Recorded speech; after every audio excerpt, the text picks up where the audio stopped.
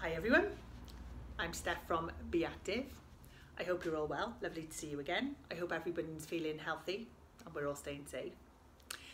So today is the first day of Mental Health Awareness Week, and while we've talked quite a lot around mental health up until now in the form of ways we can manage how we feel with anxiety and depression, we've kind of talked around management techniques like exercise and relaxation and yoga.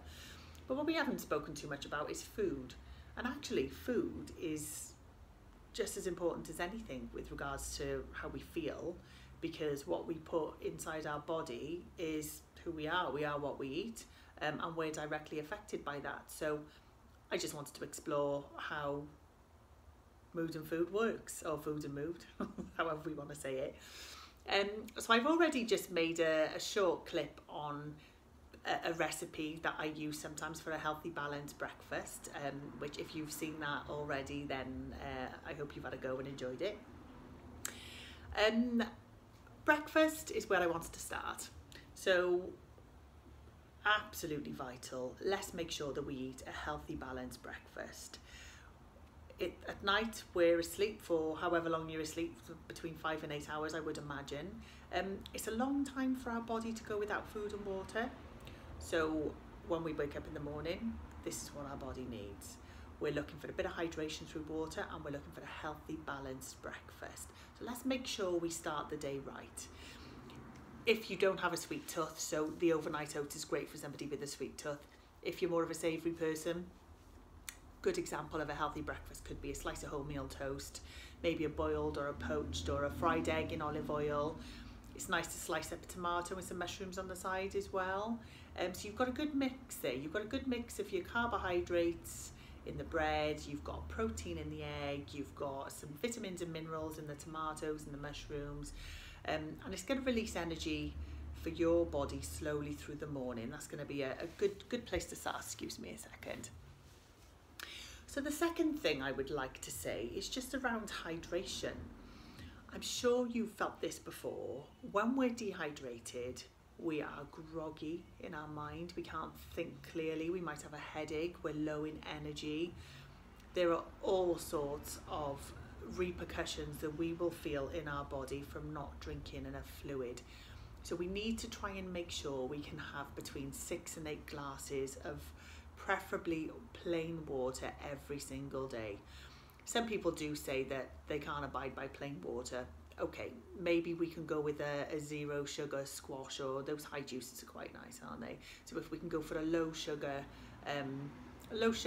cordial drink, then that would be a good place to start. So let's stay hydrated. So looking at keeping our blood sugar levels balanced and stable throughout the day is absolutely essential for making sure our mood stays as regulated as it possibly can be. I'm sure you've all heard the term hangry, which I certainly suffer from if I don't eat.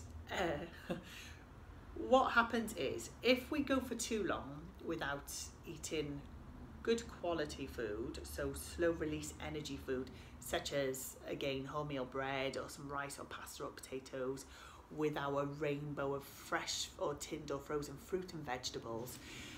If we're not eating regularly enough, what will happen is our blood sugar levels will drop, and then what that will leave us feeling is irritated, frustrated, low in mood, low in energy, tired, and hangry.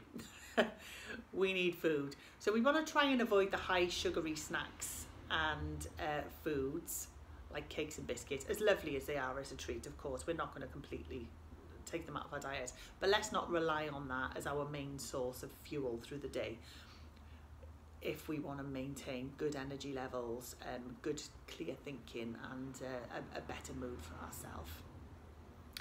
So foods that we can eat to directly help our mind and our brain with producing the right feel-good hormones that we need for keeping ourselves feeling as happy as we possibly can are going to be foods which have essential fatty acids like omega-3s. So I know sometimes we can want to steer clear of certain fats, but actually these are the fats that we need to help with good mood food. So we can find that in fish, nuts, seeds, eating like beans and chickpeas and pulses. Lovely, good quality food. As well, we're looking for the rainbow diet too, so we want to make sure we're always getting our nutrients and our vitamins and our minerals on top of our omega-3 fatty acids. We want to make sure we're getting the fruit and vegetables in as much as we possibly can too through the day. So finally, last thing I just wanted to talk about was alcohol and caffeine, which I know we've spoken about before, and of course we're always going to enjoy these, but let's try and moderate them as much as we possibly can. We want to make sure that we're not existing on alcohol and caffeine. We want them to be treats as opposed to the main bulk of what we're drinking. And another thing to think about as well is if we do have a cup of tea or a cup of coffee or a glass of wine, let's try and have a glass of water with that as well, because the alcohol and the caffeine is actually going to dehydrate us even more as a diuretic. It makes us go to the toilet more often, which in turn means that we actually lose more fluid. So let's replace that fluid with another glass of water.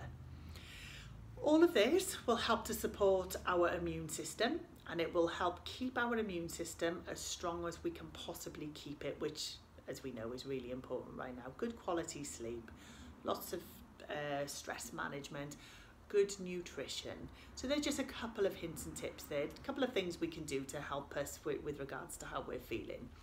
I hope that helps you, and feel free to contact me if you'd like any more information or advice, anything in a bit more detail. I'm always on hand to help.